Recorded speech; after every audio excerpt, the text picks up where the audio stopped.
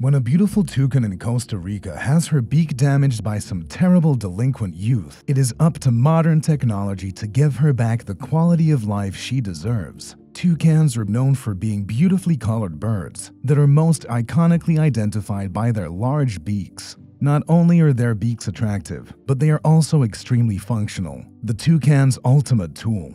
Their impressive beaks allow them to eat berries, attract males, and fight off any predators. So what happens when a toucan's beak is so severely damaged that it can do neither of these things? This happened to Grisha, a Costa Rican toucan. It was a warm summer's day when a farmer in a countryside village in Costa Rica saw a group of naughty young kids in his fields. Knowing that they couldn't be up to any good, the farmer rushed to approach them and prevent them from damaging his crops. Only when he got there, he could hardly believe what he found. As he approached, he shouted at the top of his lungs for the kids to leave. When they saw the farmer getting closer, they hightailed out of the fields as fast as they could. When the farmer reached the clearing where they had been, he looked around confused. His crops seemed to be all right. So what had the delinquents been up to? That is when the farmer heard a sound coming from within the bushy nature of one of his crops. He cautiously moved towards it, sticking his hand bravely into the bush to move it aside.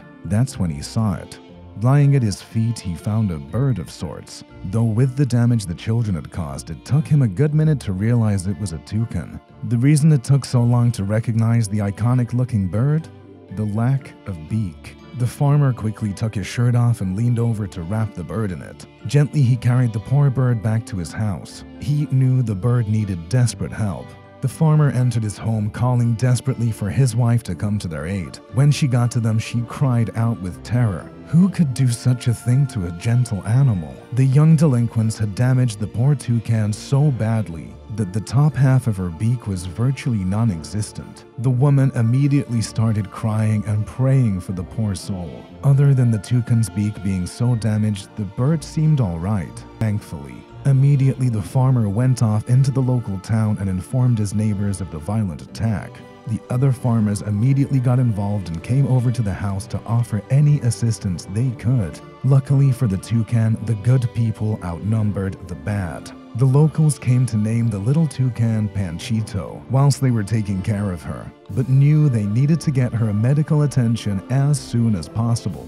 That's where veterinarian Carmen Soto came into the picture. Hearing about the poor toucan's condition from some traveling farmers, she quickly raced to the bird's aid. Taking the 2-hour trip to the village where Panchito was one Carmen would never forget. She had heard about the damage to the bird's beak, but hoped that it wasn't as severe as others had reported.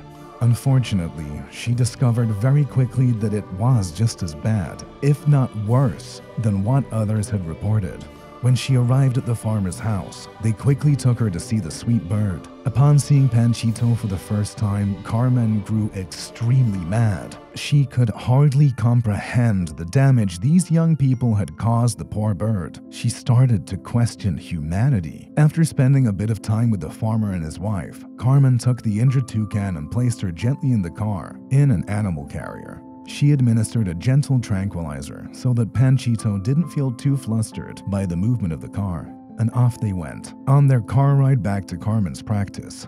The whole way back to her practice, Carmen was just ruminating over the horrors of what they did to Panchito, how she was going to help her physically, and how they were going to get justice for what had been done. Luckily for her, the 2-hour trip back was enough time for her to concoct a plan. Upon returning to her practice, Carmen quickly went to work trying to help the toucan. Placing her under anesthesia, she began to clean up Panchito's wound to try and minimize the pain as much as she could. She did the best job she could and then slowly awoke the bird back to consciousness. Then came the second part of Carmen's plan: how to bring justice. It was then that the people working for Carmen started raising awareness on social media of what had happened to the innocent bird. It's safe to say that attention grew.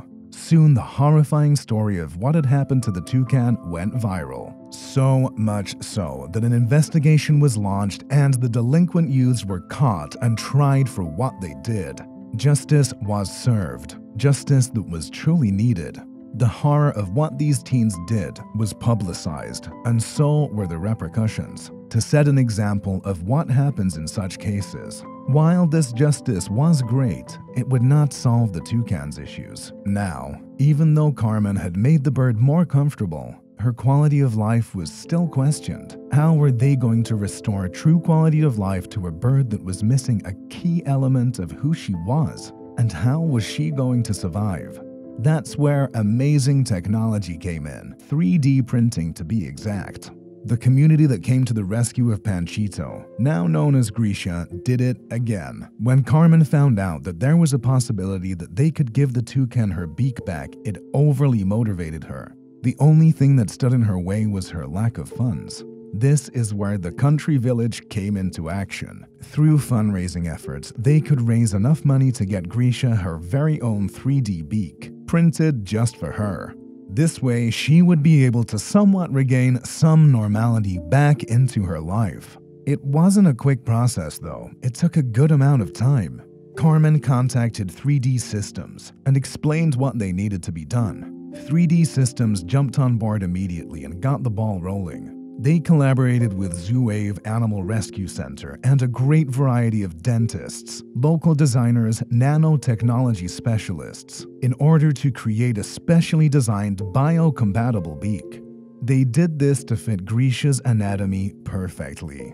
First, they had to scan Grisha's existing beak and create a 3D model of it. Those scans were then transformed in CAD models that could then be put into Geomagic freeform in order to sculpt and surface the design. After that, those designs were used by a selective laser sintering printer to print in plastic a prosthetic for Grisha's upper beak. The beak was to be put to the test, that's for sure. The designers wanted to ensure that Grisha got exactly what she needed. They checked it would fit well and work well mechanically. Then it was fitted onto Grisha.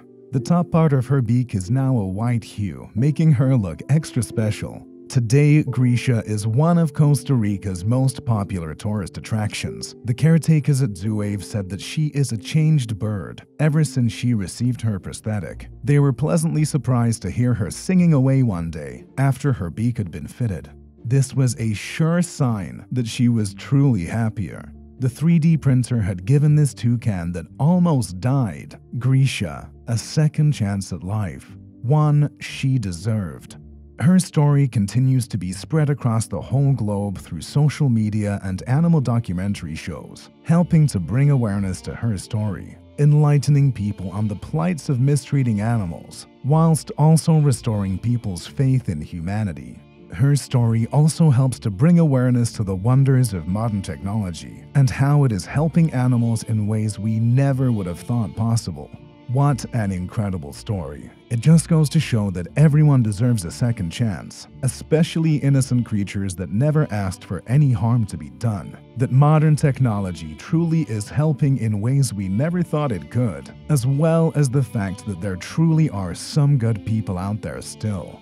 We're so glad Grisha got her second chance. If you liked this story, please remember to like and subscribe to our channel. Let us know what you thought of this video in the comments below.